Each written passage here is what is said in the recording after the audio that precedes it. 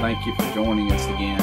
I hope you have enjoyed this experience as we've studied through the Ten Commandments, specifically as we have tried to lay them alongside the life of David and look and see how David both kept the commandments and validated God's requirements upon man, and how David also violated those commandments, and in doing so showed the damage and destruction that can come from us not loving God and loving our neighbor.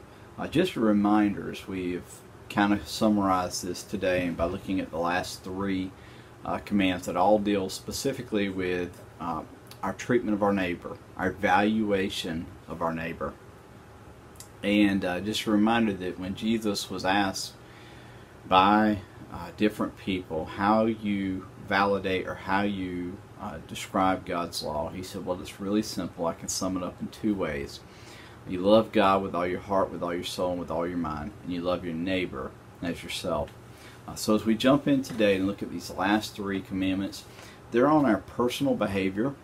They specifically are more focused on our integrity and who we are as individuals and how we treat others.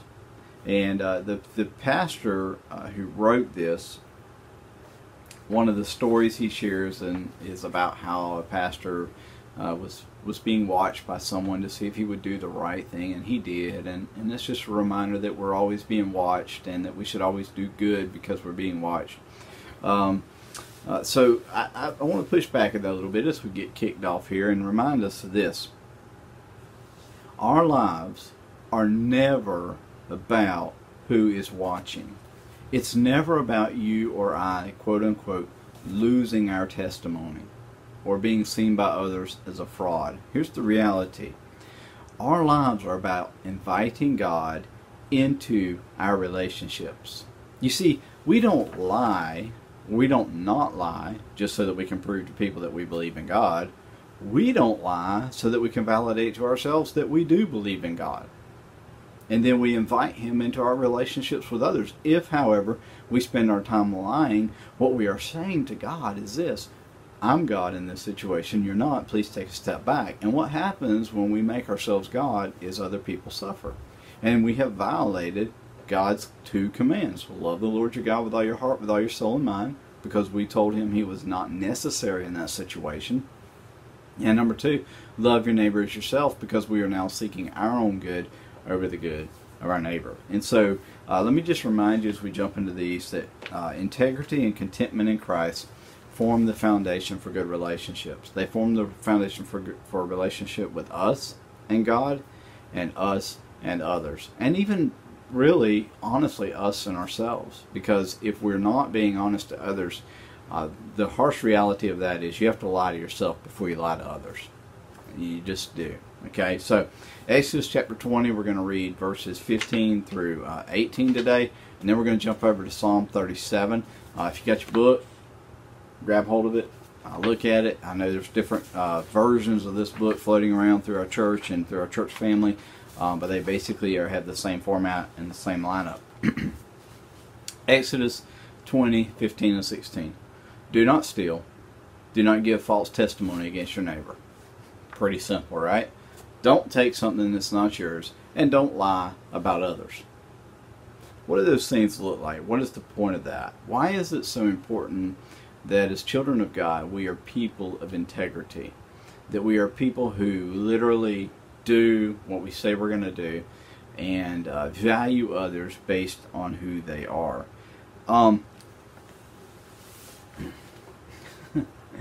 You know, these are so simple, and yet they're complex because we make them complex, right? Because we understand that lying is wrong. Nobody wants to be lied to. We understand that stealing is wrong. No one wants to be stolen from. And yet we habitually do these two things. And we do them because we literally say to God that you're not big enough for this moment, and I have to possess this moment. The reminder is this: when we, and I just said this a minute ago, but I want to repeat it, when we constantly tell God to take a back seat, we elevate ourselves to the role of God, thus saying that God is not God and saying that others don't have value. You and I have been given this life that we live on earth. And by the way, it's eternal because we're going to continue to live. God has made us with eternal souls. And the new kingdom is coming. We are actually a part of the new kingdom right now, but it's going to be also an eternal kingdom. I've called this in our study on Luke that we've been doing the coming and present kingdom, because the reality of our lives are that what we're doing here will impact us in eternity, and it will impact others throughout eternity as well.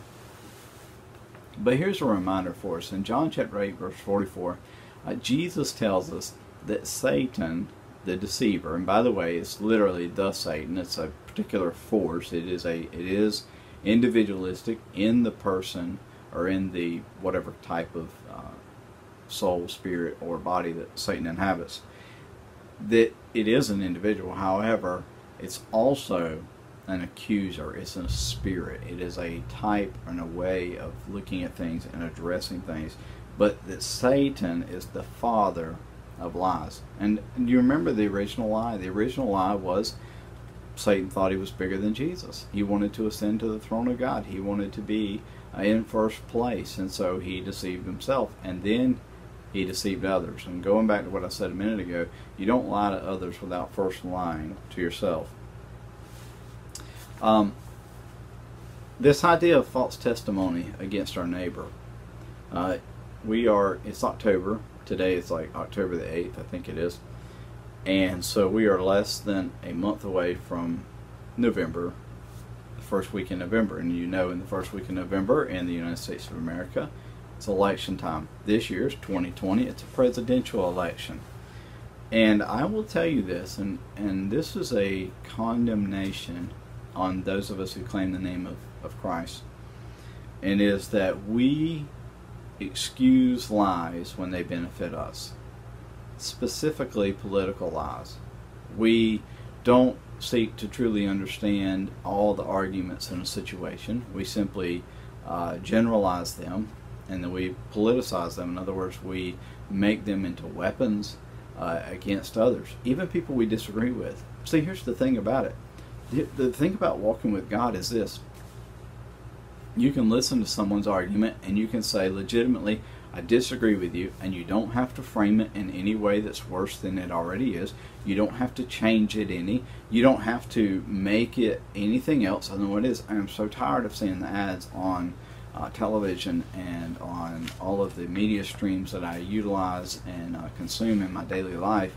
And they're both, I don't care who it is, the individuals are characterizing the others or characterizing them in a horrific way. And we shouldn't do that. And we shouldn't promote that. And every time we see someone do that, we should recognize exactly what they're doing. It's a lie. Okay? And the other thing is, when we go into this idea of stealing, and the question is this: what do you really own? What do you really own? And we don't have time to necessarily do this, and I haven't obviously done the study or research for it either, but man, the Israelites, when they came into the land of Canaan, yes, they possessed land, right? They owned land. They built houses. But one of the first problems that they ran into was that they tried to possess it for themselves, and God had taught them that they were to possess it for the whole community. And there was the way that the land was passed down was to preserve the community. The way they were supposed to plant their crops was to preserve the land. And our style of today, always getting something new, always rebuilding, always having, we're stealing. I mean, we have to just go ahead and acknowledge that in some places we are literally stealing by possessing things that we should not possess, and by seeking to control them in a way that only benefits self. So do not steal, do not give false testimony against your neighbor.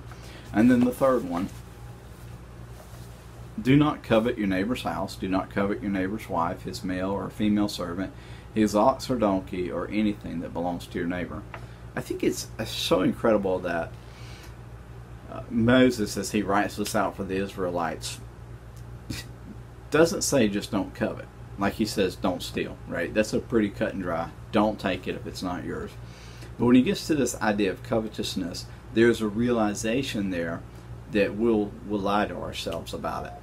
And so he continues and he pushes it and he says, don't want his house, don't want his wife, don't want his servants, don't want his ox, don't want his donkey, don't want whatever. And the reality of what's happening so many times in my life is that I am externally focused. And we are supposed to be externally focused in how we relate to God. We are not supposed to be externally focused in what we possess. And by the way, we are not made to possess. Go to the book of James, chapter 3, I'm pretty sure. Go to the book of James, chapter 3. I just did an animated video on this yesterday, and I will link it below or at the end of this thing. Go to the book of James, chapter 3, and James says you're fighting and you're quarreling among yourselves because you want what other people have. And then when you get what they have, you're completely dissatisfied.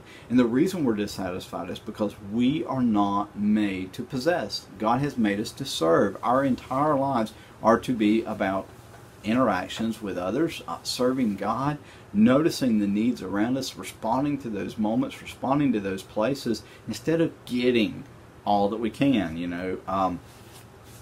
The writer uses a story from Aesop's Fable, and this story of Aesop's Fable, you may have heard it before. A dog has a bone in his mouth. He goes to cross a bridge. And he looks down in the water below, and he sees a bigger dog with a bigger bone.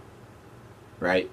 What is that? Well, that's his reflection. So he drops his bone to try to take his bone from the dog below him, only to see his bone go into the water, and the bone that the other dog had vanished because they were a reflection of what he had. And so many times this perpetuates upon how our lifestyles are. We look, we see what someone else has, we drop what we have to go get what they have, and then we find out they really didn't have anything, and there really was nothing there after all. Our society can't even fathom this, okay, because we're surrounded by so much advertisement, and we spend those folks spend tons of money and tons of time to create moments and places where you and I try to get what they have, knowing that they're immediately going to turn around and spend it again, so that you and I will try to consume more. So let's talk really quickly about this idea of contentment in a media-focused life. And let me just carefully say this, and I'm going to wrap it up pretty quick here in just a minute. We get to Psalm 37.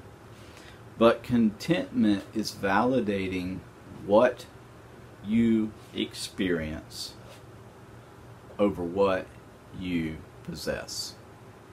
I'm going to say that again. Contentment is validating what you experience over what you possess. If you slept good, what you possess doesn't matter.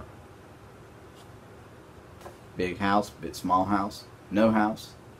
The idea is that, and I know it's very easy for me to say having a house and having a bed, it comes across as really arrogant, and at least it does to me. I feel arrogant saying it. Just telling you how it is. But contentment is validating what you experience over what you possess. In our world, we are told that what we possess is important. God tells us that who He is and who our neighbor is what's important. So the question is, are we going to believe what we're being told externally by our society, or are we going to believe what we're being told internally by the Spirit of God, by the Word of God, and by the testimony of Jesus and countless others that we have through Scripture and then through history? So contentment is validating what you experience. Okay? Instagram, Snapchat, Facebook, Twitter, those things are not evil. Okay? They're not. But when we become consumed by them and focused on them, then they possess us and we seek to possess them. And by the way, you can never possess Instagram. You can never possess anything. I mean, quite honestly, you just can't. It'll possess you. That's what happens, okay? And so this reality of contentment is validating what you experienced. Did you have a good time with your family yesterday? Did you? Okay, then that was great. You don't have to look to a social media point to see whether or not that was true. Do you enjoy watching a particular show? Okay, then great. Then you enjoy that. Do you enjoy doing a particular hobby?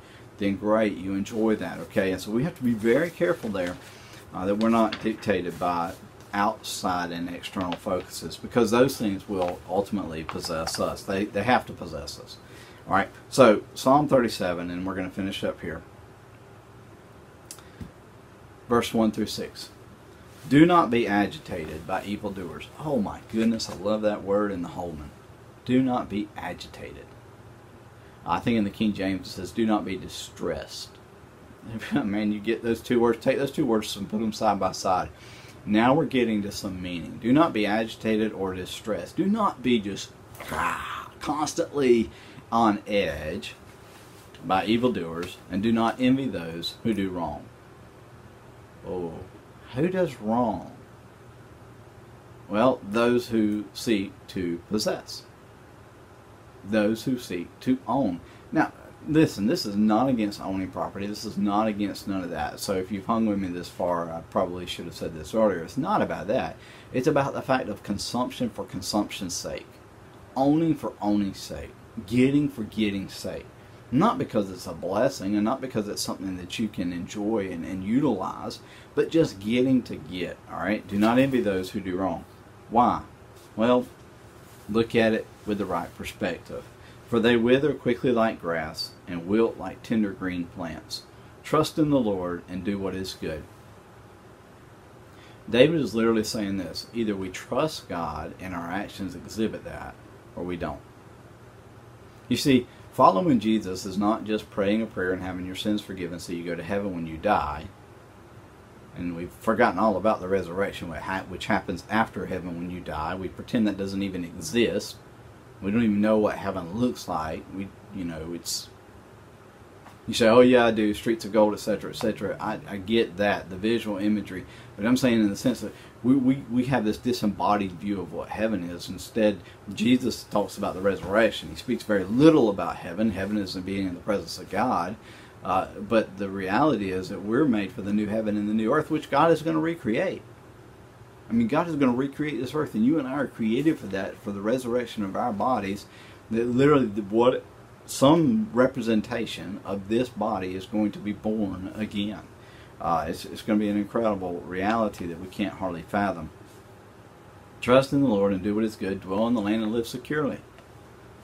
What does it mean to live securely? It means what you have is yours. Use it wisely and use it generously. Okay? Take delight in the Lord, and He will give you your heart's desires. Commit your way to the Lord.